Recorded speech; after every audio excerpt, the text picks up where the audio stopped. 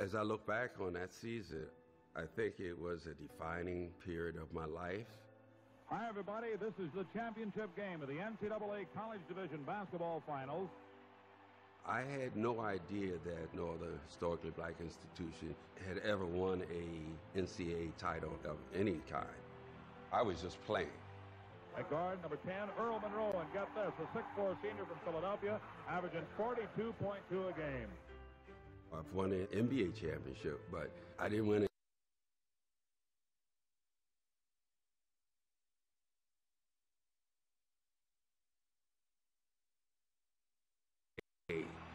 Than it is in pro sports. Earl Monroe, long. You can't stop him. I'm just so happy that I've had the opportunity to have a coach like Coach Gaines and to be around those guys that I played with, you know, for those years, because it's made me a better person. Gets him in the air, goes back up. Switch. And over the years, generally, the things that were good, I kept, and the things that weren't good, I discarded. I kept these guys, you know, in my heart all this time.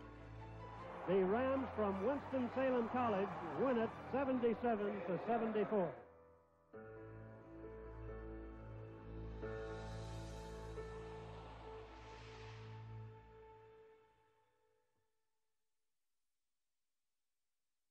It begins here. Fields of green, growing tobacco, stretching from the Piedmont through the coastal plains. North Carolina's Tobacco Road runs 100 miles through the heart of the state from Raleigh to Winston-Salem. Along this road lie 4 of the greatest college basketball programs in the country: NC State, UNC, Duke, and Wake Forest. But in 1967, it was another school along this path that was making headlines. A historically black college with a legendary coach and an exceptional player who, when brought together by fate, made history. Even today, over a half-century later, the accomplishments of Coach Clarence Gaines and his star player, Earl the Pearl Monroe, are a source of pride to Winston-Salem State, the first historically black college to win an NCAA national championship in any sport. I can tell you, being chancellor here at this university, it's hard for me to walk around the city without someone asking me about the 1967 men's basketball team. It has become almost mythical in terms of how people remember it. It really began to shine a light on historically black colleges and universities. HBCUs exist because we were not allowed to go to other universities. We were not accepted at other universities. And as a result of that, those opportunities weren't in the forefront. If black athletes were going to play ball, you know, in an HBCU, in football, it was the Southwestern Athletic Conference. In basketball, it was the CIAA. Originally known as Winston-Salem Teachers College, the unlikely title journey of this tiny Division II school began back in 1945 with the hiring of Clarence Big House Gaines. My father graduated from Morgan State, and then he pursued higher education in the state of New York at Columbia Teachers College. And an interesting fact about that is that that was paid for by the state of North Carolina, because there was no state institutions with master's degree programs that would allow blacks to get that degree. So the state found a way to pay for people like my dad to go there. Big House was an imposing presence at 6 feet 3 inches tall and weighing over 260 pounds. The story goes, he pulled up on the campus of Morgan State, and when he got out of the car, one of the coaches said, "Oh my God, he is as big as a house." And that name stuck with him. Some of his players might have spoken under his breath as called him Big Nasty. So he was a tough coach. He was a taskmaster. He told us one night we were going to run until he got tired. Now, how's he going to get tired sitting on a pillow on a bench? But he was serious about it. It was a family in some ways, but they knew that Big House was being tough on him because he wanted him to be a winner. What made him a great coach was he could understand the thought processes of the individual ball players. He could really delve into their thoughts and see whether or not they had the heart and the soul to participate in a real good conference. His personality was big.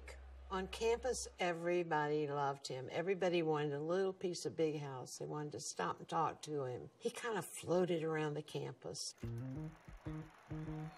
By the mid-1950s, Big House had accrued a decade of winning seasons, and his stature on campus matched his nickname. The Rams' success was built on Gaines's vision of recruiting skilled black players from the Northeast. He knew the area was a talent hotbed from his time in New York. And in 1957, Gaines brought in the first of a trilogy of program-changing players. Newark, New Jersey native and future NBA top 10 pick, Cleo Hill. He would go out and watch playground basketball. I think that might be one of the ways that he first got Cleo Hill and became aware of his talent, and many other players as well. Best ball was being played in the Northeast. You had to be able to travel to places like New Jersey, Philadelphia, New York, in ways where you could go to the high schools and watch the ball players play. Philadelphian Ted Blunt followed Hill to Winston-Salem. Their success set the stage for the player who would put the program over the top, Earl Monroe.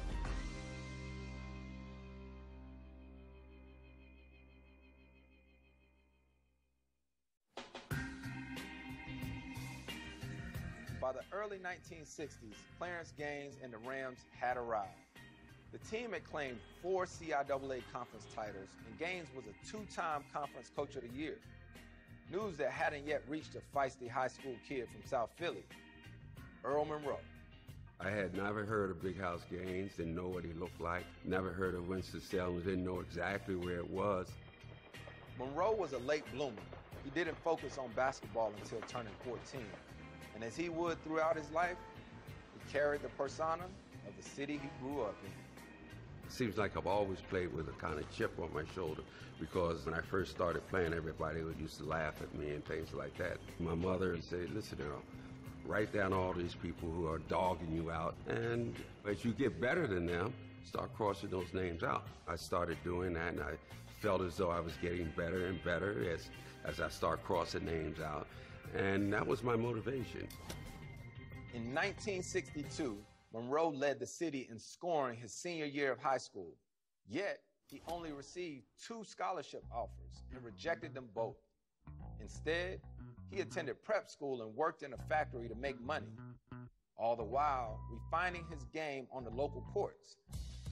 That's where Gaines recruiter spotted him and his buddy Steve Smith and offered them both an opportunity to play for Big House down south. The only thing that I really knew about the South was what we saw on TV, you know, the fire hose, the dogs and things of that nature, you know, the out and out, you know, craziness of what was going on. Yeah, I had a lot of reservations about going, but if I could bring my man with me, which was a guy named Spinney. When Earl made his decision to attend Winston-Salem, he said, well, I'll go if my man can come with me. That's how I ended up down there. Earl and I had ridden the train from Philadelphia to D.C. Then we had to change trains in D.C. to Winston-Salem. Well, when we got to D.C., we had to move to the colored part of the train. I had been south several times. My parents were from Georgia. And I knew that you had to, quote-unquote, stay in your place. My parents came down to visit me one time, and we went out to a diner. You know, we sat down first, and then they came over and said, you know, we don't serve your kind. I had never been confronted that way about being served or anything like that, and I went off. I mean, my stepfather carried me out of there, you know, kicking and whatnot. Having grown up in the North, there was prejudice, but it wasn't overt, you know. When you looked in the kitchen and the people who were cooking looked like you, and then someone comes up and tell you that they don't serve coloreds. Mind-blowing. It was the realization that, yeah, I'm really here, and this is what's really happening. The things that I saw on TV, yeah, they're real, and now I have to deal with it. On the court, Monroe ran into another obstacle, the big house way. Freshmen, even those who flashed brilliance, rode the pine. He really did not get that kind of an opportunity unless it was a really close game. And Coach Gaines knew that the only way he was going to win unless he put Earl in. And Coach inserted Earl. Next thing you know, we're back on top, and we eventually won the game. And then Earl didn't play for another long period of time. I went to him after the season, and I said, listen, Coach, I only play when you were down. I come in, I shoot, and we get up, and you take me out, and I don't play. And I think I'm going to transfer somewhere. So Coach said, come back here in about 10 minutes. So I came back in 10 minutes, and I said, what's up? He says, well, somebody's on the phone here. I go to pick it up, and I say, hello? I said, hello, Ma? So he had called my mother. My mother told me to stay in school. Coach Gaines is a great man, and don't think about moving. And so that's why I stayed in school 4 years.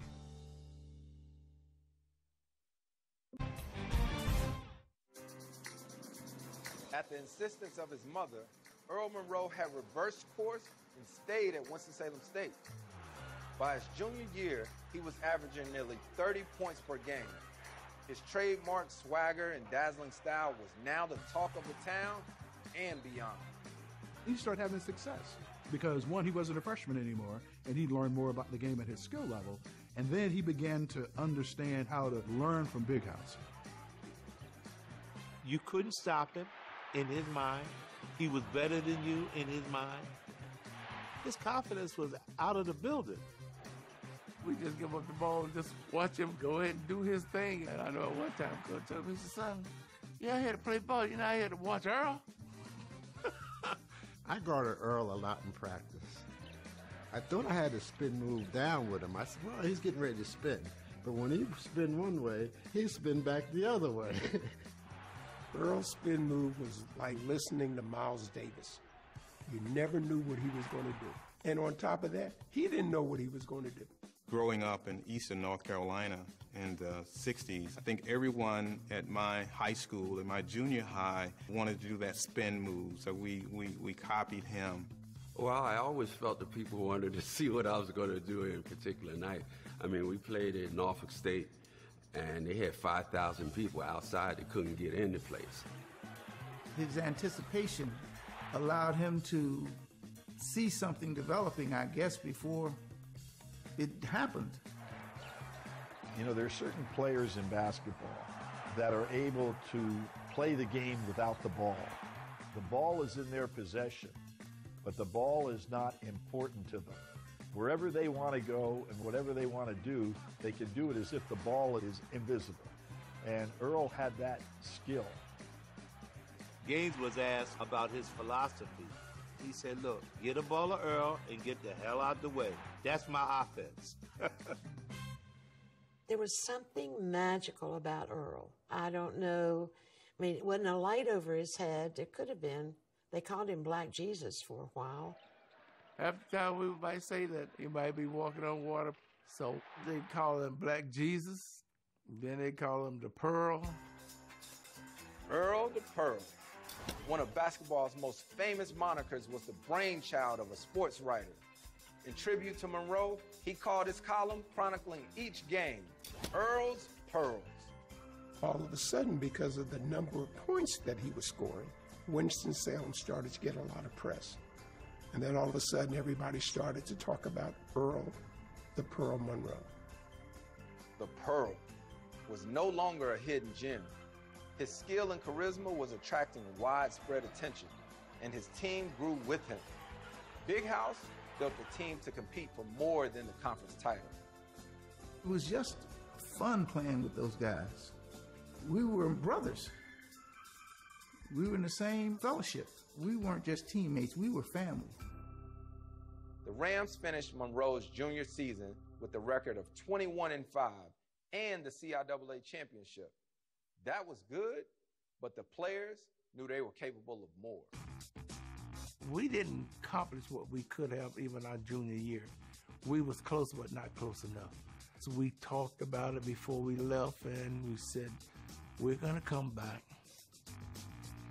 and be in better shape. And when we had our practices in the gym, I mean, we practiced hard. Our motto was kill, kill, kill. Kill, kill, kill. Kill, kill, kill. We would be in the huddle. We put our hands in the huddle. We say our little prayer. And after our prayer, we would just holler, kill, kill, kill. I'm not so sure if the fans, even myself, had envisioned possibly a national championship. But now I tell you, one who knew all the time and believed that could do it, and that was Gaines. He knew what he had, and he knew he had the right kind of chemistry with these guys to do it.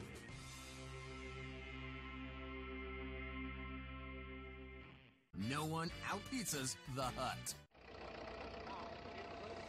In the 60s, as was the pattern during the time, was when they put highways into cities, those highways usually took the direction of splitting the black community away from the white community. We called it Crossing 52. Highway 52 was the separation of the west, which was white, from the east, which was black. You know, dare to cross 52. On the other side of 52 from Winston-Salem State was the predominantly white campus of Wake Forest. 5 miles and a world of difference separated the two schools. However, in the late 1950s, the Wake players would travel across 52 to secretly scrimmage against Winston-Salem State, an act that was illegal under Jim Crow laws. Billy Packer was a guard on those Wake Forest teams. Billy Packer, nobody covers him. He shoots and ties the score. And by the mid-1960s, had become an assistant coach at Wake. He reached out to the Rams to revive that tradition. We had an outstanding player by the name of Paul Long, and they had at this time a guy named Earl Monroe. So I thought it was a good idea for Paul to play against Earl. You know, back in those days, it was kind of illegal for us to play against the white schools or whatnot. So those games were starting maybe around 12 o'clock at night. A lot of guys on our team had not played against white guys before. So this gave them the experience of playing against those guys. I mean, I loved it. I loved going over there. And it was an experience to go over there and play against those guys. Nobody played like Pearl. Nobody played like him. Don't get mad at me, Pearl. He couldn't outrun you, he couldn't outjump you, he couldn't outmuscle you. He couldn't outquick you, he could just outplay you. Feinting and faking, shimmying and shaking, spinning, shot and making, skill wrapped in deception. That was the Pearl. We played basically run and gun. We learned how to slow the game up by playing against them, and they learned how to speed the game up playing against us. You know, so both teams benefited from that summer workout. The games would be tough. They usually lost. I don't recall them winning any of them. It was a different mindset in terms of, you know, what they thought about the game and where they thought their game was and where we thought our game was. It really was immeasurable. While there was a tremendous respect between the players, when Wake Forest returned the invitation and brought the Rams across town, the reaction was swift. We went over there a lot, and so we got together and we said, hey, why don't you guys come over to Wake Forest and play? You know, we had a gym there that we used, nice gym, nice facility. Next thing I know, we was invited to go to Wake Forest and play over there. And on that big floor, I said, this got to be something else. A professor came in the gymnasium and asked me what I thought I was doing. And I said, well, we're just playing a game. And, well, these aren't Wake Forest students. And I said, no, these are people from Winston-Salem State. I want them out of here right now. We're not going to have, and I won't use the word that they used, we're not going to have those people on our campus. And I told them to get the hell out of the gym. And the next day I was called to the president's office at Wake Forest and wanted to know why I said what I did. And I said, because I thought he was out of line. Made me mad, made me ashamed, and embarrassed me. They never came back to our campus. It was the South, and that's the way it had been, and people had trouble changing. So no, I never gave anything like that a second thought. Winston-Salem was a great city. And yeah, it had its, problems, around, but at the same time, Coach Gaines was such an integral figure in the community. I saw him as a uniter, person who saw what was bad and tried to do the work from within to make it better. Preferring to take a different approach in the face of injustice, Big House decided the best way to ease the sting of racism was from inside the room. His philosophy was, you can't make a difference unless you're in the room. And you can also make a difference outside of the room. But for him, his skill set was being in the room and bartering and negotiating and demonstrating why his point of view had value. I'm a child of the segregated South. Lived in an all-black neighborhood, went to an all-black church. My dad coached and was a teacher at an all-black college, and that's just the way things were. But he never let his race, quote-unquote, be a roadblock into him expanding his boundaries. Coach was smart. He understood people very well. When we would see him interacting with white people in town, basically, Coach talked to them just like he talked to anyone else. When it came time to go to the city council meeting to talk about reconciliation, when it came time to go down to the corner to tell people to chill, or when it came time to being able to have a conversation with white leaders to say, here are things that we can do to help get over this hurdle. And so he uses influence behind the scenes. And I think that is often not understood and not seen, but it was happening. He never marched in any demonstration at the time. He believed in doing things within the structure and that you could get a lot of accomplished. And there are a lot of ways to get to a destination. His way was to work within the system. On board. Up above the world so visit inspiration4.com for your chance to go to space. For nearly a decade, Tiny Whitaker Gym, the home of Division II Winston-Salem State, was the backdrop of some of the best basketball played in the hoop state of North Carolina. Bursting with screaming fans in every game, Whitaker was the very definition of home court advantage. They would squeeze in 2,000 people in a place that was meant to hold 1,000. The energy was there, the enthusiasm was there, the student body was always with us 100%. Imagine that little bandbox Whitaker Gym filled to the rafters with a great team, people standing around the baseline. You can't find a seat, standing room only, and people celebrating. 8, 9 deep, screaming, yelling, fans, they were seeing part of history too. You winning, somebody fall into the crowd, you just kind of stick your leg out or try to help them, not help them back to the court. Because that's what you do when you're home, right? Come on. But some of the girls, you've been dating out of here, and some of them be hollering at you. All right, Reed, you score 15 points. We can go out on a date tonight. Oh, man, you be out here hustling. The demand to see Monroe's senior season was so high, it quickly became clear that Tiny Whitaker was too small to meet it.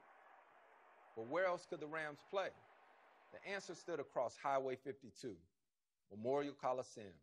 Its capacity was 10 times that of Whitaker. But would they welcome the black ball players and fans? Whitaker Gym was packed night after night after night after night, and it was hard for even the school people to get into the gym. There were several of us that thought, to include Big House, what if we played in the Winston Coliseum.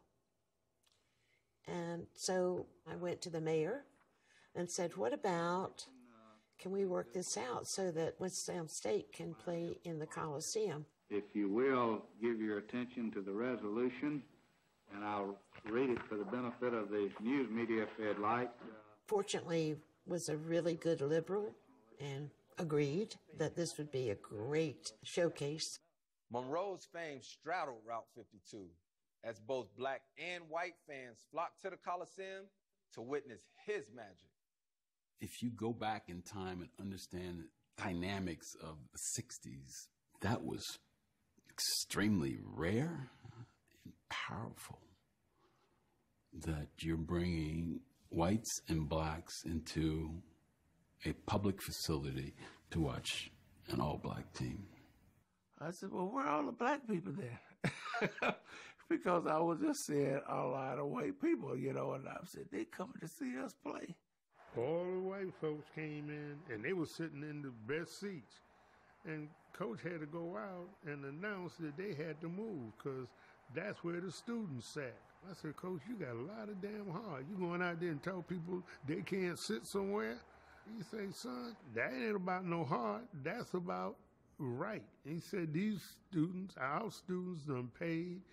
When they do their tuition, that's in it. That's their seats. It was like an experiment. You know, nobody actually knew how things were going to turn out. The Rams season tipped off with a loss to High Point, but Winston-Salem State caught a break when the result was overturned due to an ineligible player on the other team. That reversal in fortune would spark the Rams and an unrelenting Monroe to a record-breaking school win streak. Earl on that court, he wanted to win really bad, and I guess his spirit affected the rest of us because we knew how hard he was going to come out there and play, so he didn't have any choice. At a certain point, we didn't believe that we could lose, and all of a sudden, it was Earl the Pearl show. Monroe was averaging more than 40 points per game his senior year. The man with the amazing spin move and equally memorable nickname put the Rams on his back and led the team to an undefeated regular season. Good supporting cast around Earl. We made sure Earl took the ball every time down court. I mean, I shot over 60% that year. So, you know, that's why guys wanted me to continue shooting and all that kind of stuff. If he took 200 shots, we didn't care, okay? So all we wanted to do was win. You know, we had some other good players on the team, you know, besides myself. I mean, Smiley averaged about 18 points a game. Reed averaged about 15, and we had Johnny Watkins about 10. So, you know, we were really a formidable team. I think the whole city was excited. You know, you'd walk into a store or a place to eat or whatever, and they were like, has anybody heard how Winston-Salem State's doing? You know, I think everybody was really excited. People wanted to see us. I mean, we were a show. I think everyone in North Carolina knew about Winston-Salem State University basketball. Certainly they knew about Earl Monroe, and he was a larger-than-life figure. I can remember as a youth, you know, thinking about him, and there would be people coming from eastern North Carolina to Winston-Salem just to see him play. Everybody wanted to go. You got a car? I need a ride to the Coliseum. Black and white, side by side, watching some of the best basketball in the country was the ultimate validation of Gaines's approach to race relations. They packed the Coliseum. I mean, absolutely packed it, and proved to the world that that little round ball was the focus of everybody's attention. Nobody cared who sat beside them or who sat behind them or in front of them. It was a beautiful relationship. People come up and talk to you, and they said, hey, we'd love to see you guys play. You guys are really play as a team. People went to the Coliseum to see basketball. Now, I'm not saying outside the basketball game, everybody all of a sudden changed and said, oh boy, life is perfect. But at the basketball game, that's how it was. But in Winston-Salem, it had a lot to do with people saying, hey, you know, the guy's the same as me. He's rooting like heck for his team, so am I. The way they played and the type of sportsmanship that they exemplified, they created an environment of acceptance in the city in which we resided. I do think that that particular team was kind of responsible for the race relations in our area at that time. It laid the groundwork for things to come after. You know, everybody knew about Winston Salem. Everybody wanted to go see Winston-Salem State play. And it had to affect, you know, folks in a positive way.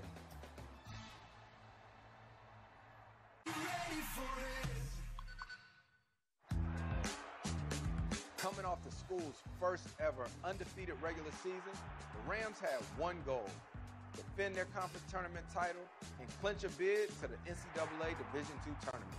When we went to somebody's school, it was like we would, we got this. Our egos were all out of the stratosphere. We're now 24-0. We're the #1 seed. We got the player of the year. We're going to the CIAA tournament to win it. Winston-Salem defeated Hampton in the first round. Up next were perennial rivals North Carolina A&T. In their first two meetings of the season, the Rams had won both games. Third time around, though, the Aggies were ready for it. We would have to talk about North Carolina A&T, huh? We beat A&T twice during the year, and it's always hard to beat somebody the third time. And I saw Earl in a zone or an attitude that I had never seen before. Emotionally, he was like disconnected. The hell, Earl couldn't do nothing right. He couldn't throw the ball in the middle of the Atlantic Ocean. Coach Gaines told me about, you know, Earl might have been sick. Earl said he was a little sick, under the weather. Big House had some other choice expletives about that game where Earl wasn't really playing his best. It was just like he was either hurt or he lost something in there, but he wasn't himself. I could see that.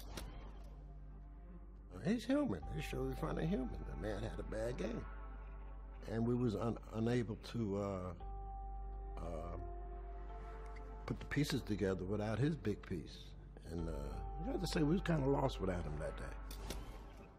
The Aggies held Monroe to just 20 points as he made only 7 of his 26 shots and crushed the Rams 105-82. With an undefeated season gone, the Rams thought their NCAA title mission was over as well. They came to beat me up that game, and they succeeded. We just kind of felt as though we had just lost the season. Coach Gaines came in and he said, well, listen, you know, we'll just wait and see where we're going to go from here. Usually it was the champion of the league that gets the NCAA bid. But because they lost, they thought they weren't going to make the tournament, but they did make the tournament because their regular season record was so good. So when they made the tournament, they had to get the team together to say, okay, hey, we're going to play. We're still playing. Stung by the loss of their CIAA tournament title, the Rams refocused on their season goal, the NCAA Division II championship. In the first round, they cruised by Baldwin-Wallace 91-76. In the second round came a stern test. Akron and their star, Bob Something Smith. Monroe had scored 53 points against the Zips in their 92-84 regular season victory, but this time the game was on Akron's court, where the Zips had won 52 straight. We went to Akron. Now, I had never witnessed this in my life. They had 5,000 people at our warm-up, and they had a sign up there I've never forgotten. Earl Monroe is just a myth. He can't compare to Something Smith. They had this forward. He thought he was so good. He was blowing kisses to our schoolmates, and that really agitated us. Earl responded to the challenge with 49 points as the Rams silenced the hostile Akron crowd, winning 88-80. I never knew Something Smith's first name. Ain't nothing being in a nice big room, bed. We flying in a plane, and we're not riding in those station wagons. We're not interested in going back soon. We want to stay here. I said, we got to go out here and fight. And fight, they did. The Rams reached the championship game in Evansville, Indiana, by soundly beating Long Island and Kentucky Wesleyan in the next 2 rounds. Awaiting them in the title showdown was Southwest Missouri. At 23-4, the Bears stood as a formidable obstacle to the Rams making history. Now, when we left to go out there, we went with a purpose. And we knew our chances were great. We had one of the greatest ball players in the country. And we started realizing that we had something special here going on.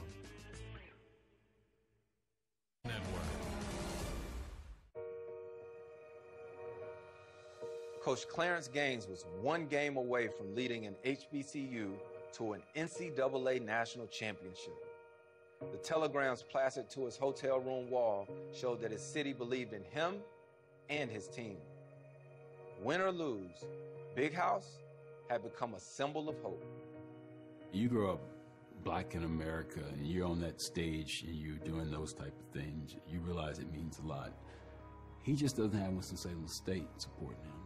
He's got the whole CIAA family supporting him. And I'm sure he's got the whole black community in the state of North Carolina supporting him. Now, Gaines was a kind of a raw kind of guy, pregame speech. Everybody was quiet. He said, opportunity does at each and every door knock, but it has yet been known to pick a lock, and walked out. What the heck is he talking about? But, you know, after a while, we got to understand that, you know, that opportunity, every door doth knock, was never been known to pick a lock. You've got to be able to go yourself and be able to decipher and whatnot and how to get in that door. Hi, everybody. This is the championship game of the NCAA College Division Basketball Finals from Roberts Stadium in Evansville, Indiana.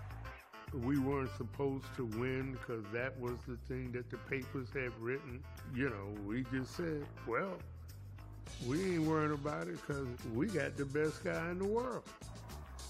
And with that knowledge, the Rams took the court for the biggest game of their lives. At guard, number 10, Earl Monroe, and get this, a 6'4" senior from Philadelphia, averaging 42.2 a game. More than 6,000 fans were on hand to witness history. Winston Salem controls the tip, driving in to lay it in. Johnny Watkins for the first 2 points of the ball game. You were just in the moment. The crowd, nothing. It was just focused on playing and playing the game. Nice moves. Look out. Monroe, 31-26. They had heard about Earl, but they hadn't seen Earl. Monroe. We're going to need an adding machine up here, Jody. If the Rams were nervous, they didn't show it early on. Monroe led Winston-Salem State with 19 points to put his team up 37-34 at the half. I've seen some of the game on film, and the commentators or the film that I saw, one of them, the commentators had to leave and said during the game. Well, Jody, with 16-16 remaining in the game, I have to make my exit to head for Indianapolis. You know, I remember that on the film. English with the rebound. I don't want to leave, Jody. As Monroe sets it up, I'll say goodbye, and it's all yours, Jody. See if you can bring the Bears home a winner. The Bears, though, were not going away. Midway through the second half, they took the lead. Where's Jeffers? And he's fouled on the play. He had called timeout out there and wanted to know, son, you tired? Well, this ain't the time to be tired. He said, you work hard for it. This is it. This is it. If you want it, this is yours. If you want it. Some of the guys were getting a little nervous, a little unsure of themselves. And Coach needed to inject some of the fatherly coaching that he did in his own special way. And once that was done, it brought our level of aggression back. Monroe with it, driving. He has it, and he's fouled on the play. With just under 3 minutes left, the Rams proved they really wanted it. They grabbed the lead and refused to let it go. Boy, I'll tell you, Monroe was 36, 71-70. Monroe, I've never seen anything like this. He is something else. 3-point lead. Watch him. Witnessing Earl the Pearl hammer that ball. He says, I don't want to score any ball. He said, I just want to dribble this out. The Rams from Winston-Salem College win it. I remember Sam Jones doing that against the 76ers. You throw the ball up in the air, so by the time it comes down, the game's over. There you see the final scoreboard, 77-74. Earl the Pearl finished with 40 points, and when the buzzer sounded, Winston-Salem State had become the first HBCU to win an NCAA national title at any level in any sport. In our lives, we hadn't reached any kind of pinnacle of that nature. And it was like, man, what in the world has just happened?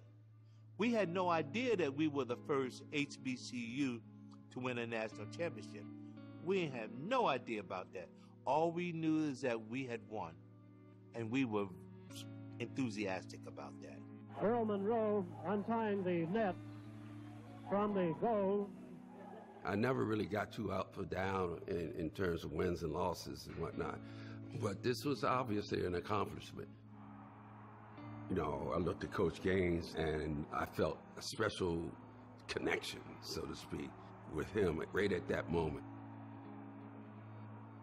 You put in the effort, the time, and the work to build that program, to build a team, to get those players, to get that connection, and they finally got it right.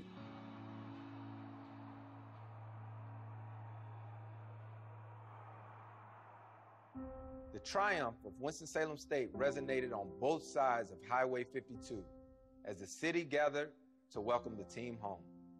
We got back and guy was coming off that plane and see the number of people out there, black and white.